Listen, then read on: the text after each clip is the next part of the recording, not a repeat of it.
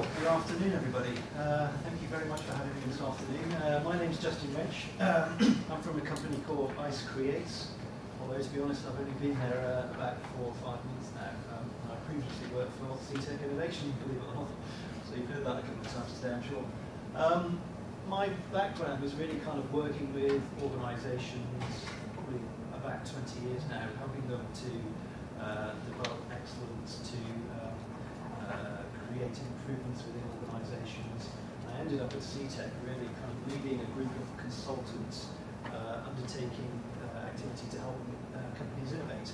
And so we worked with previously the Technology Strategy Board, which is now Innovate UK, leading knowledge transfer networks. We worked with University of Lancaster, University of Chester, and we worked with literally hundreds of SMEs, not just across the northwest but across the country, in helping them to understand what we mean by innovation and how they can innovate. And we built up quite a lot of ideas around how to help them. Well, one thing we did realise is that actually the level of understanding about innovation is within business actually very low. In fact, we found that within organisations, we found maybe a third. So a third had very low knowledge of innovation, and the questions they might ask us were, should we actually innovate, or what do you mean by innovation? Middle third really kind of said to us, actually, we kind of know what innovation is, but we're not really sure how to do it. So that was a question of, they had the capacity, but they didn't have the capability. And then we came across the third, which is really the organisations that were innovating, but generally what they were doing was taking maybe one product to market, and that actually becoming repetitive innovators, if you like. So with that in mind, I really thought it would be useful to share some ideas with you around how I think that organisations can improve the way that they think about innovation. And that's really what my presentation is about. So what am I talking about today? So why is innovation important? I'm sure most of you have a view on that. How can you think differently to make innovation more successful? And why do we need to engage with programs like the NoWFOOD Centre, for example, Innovate UK, etc., to actually innovate and make innovation more successful.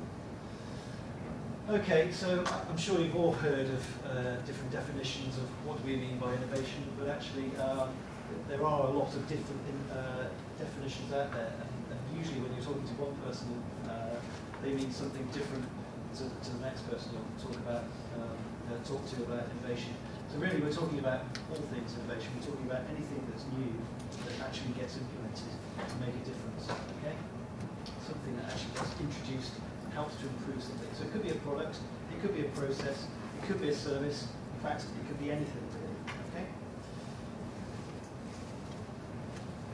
So I think we've probably covered this today really already, but there is an imperative in the UK, across the world in fact, not just an economic imperative, but particularly an economic imperative in this country, because the rest of the world is catching up. They're actually getting better at innovating.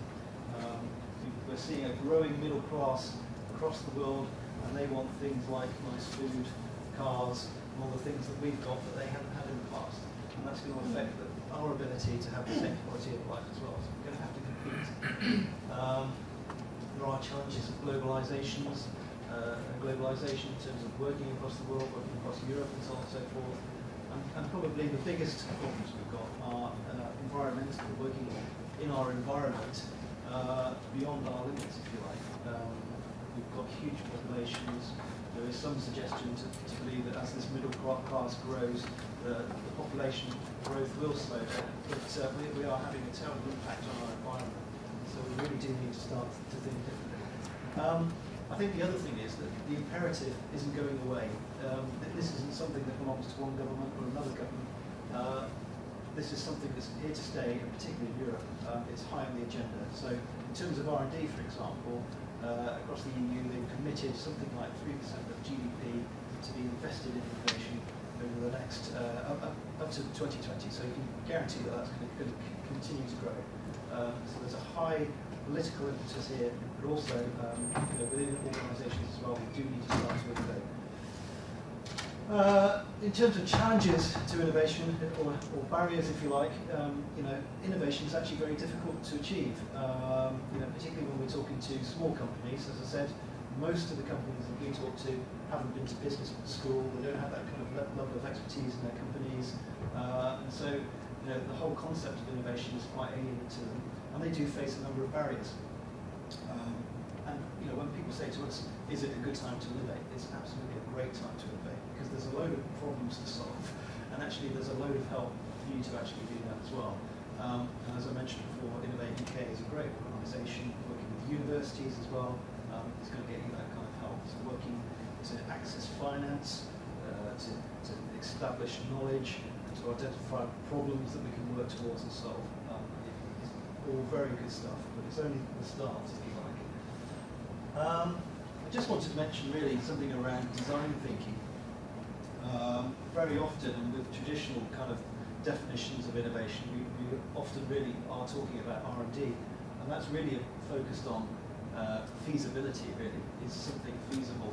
Sometimes we have an idea of what's desirable, but usually those things are left until later. And actually, when you're in a small company, as I said, there are quite a few businesses that have one product that they want to develop and take to market. So they're very much focused on developing the feasibility of the science or the product or the service that they're concentrating on. They then come to, through a linear process, to decide whether or not it's actually viable. Can they afford to make it? Have they got the capacity to make it? And so on and so forth. And usually that can be a problem, so they start to lose traction at that point. And then usually at the end they come to desirability. Is it something that actually people want? And actually that's a big problem. And as I said before, there are lots of grants available for people to go out and do marketing, and do research, to find out long before they invest in feasibility and viability, whether or not what they're going to produce is actually going to be desirable. So in terms of design thinking, when we talk about innovation, we're really talking about a process of design. You need to take into account all of those factors when you're doing that. Just wanted to introduce you to a guy called Sir Ken Robinson. If you've not heard of Sir Ken before, I do urge you to go and have a look at maybe the TED website. They do TED Talks, for instance.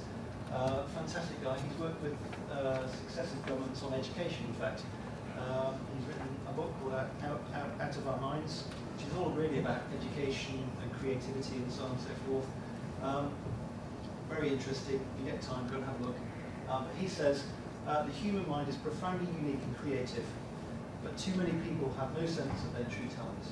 And I think what he means there is that actually there's a lot of untapped potential.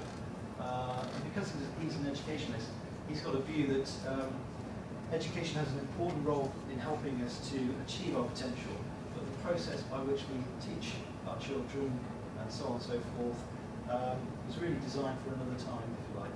And I think what he's trying to say is that actually when we educate people, we say there's one answer, and it's at the back of the book, and that's where you find it, and you need to learn the answer, and that you'll pass your test.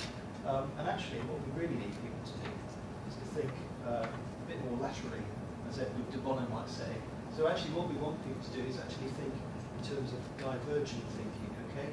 So when we mean, what do I mean by divergent thinking? I mean really the kind of thing when you ask the question, how many uses can you find for a paperclip, for example? Some people can come up with them quite quickly. Other people struggle with this. Now, this isn't creativity, this isn't the process of creativity, this is a process which is important to creativity because it enables us to think about different outcomes and different possibilities. So we might look at a product, for example, we might look at a solution in a different industry that's already been developed and think about it as a solution in a different instance, for example. So in terms of thinking about a paperclip, for instance, you might think you might come up with 10 to 20. In fact, when we've done innovation workshops in the past, we usually run this as an exercise, and usually people come up with about 10 to 15 and then start to struggle a little bit. But they come up with things like hair clip or snowshoes for a mouse or something like that. But really, smart people who really are able to kind of tap into some unknown potential to think laterally. are actually able to come up with far more, and it's actually quite a well-known phenomenon. So if you can come up with 100 ideas for a paperclip, or even 200 ideas, you really are considered a genius. But actually, if you Google paperclip ideas for paperclips, you will find that there are lists out there, very, very long lists, 250 ideas and so on and so forth. It is possible to come up with a lot of ideas for paperclips. But actually, the example that Ken Robinson suggested was a longitudinal study that was undertaken on school children. It was to test their ability to think laterally. Okay, so that it wasn't necessarily questions about paperclips, but they wanted to understand at what level of children were able to operate at the genius level of lateral thinking. And they found 3 to 5 years, 98% of children were able to think to the genius level. How many do you think were able to think to that level 5 years later? Any guesses? Anybody? 32%, and then down to 10%. And actually, they ran the same test with a group of about 1,500 adults and found the result to be 2%. The results are in this book, Break, Point and Beyond, so if you want to go and check that, please do. But it's quite surprising. You wouldn't expect the numbers to go in the other direction, really. And actually, what we're doing is actually educating people out of thinking differently and be able to think outside of the box, if you like. And those are the kind of skills that we actually need in organisations to actually help people to innovate. So we're not saying that education isn't relevant. It's highly relevant. But actually, there's another aspect to innovation and education that we need to take account of. So when we come to executive thinking as well, we often find that people are in business to make choices and to make them quickly. And that's usually a good sign of a good manager is somebody that's able to make a choice, solve a problem and move on. But actually, in terms of innovation, that can be a problem, and that's only part of the solution.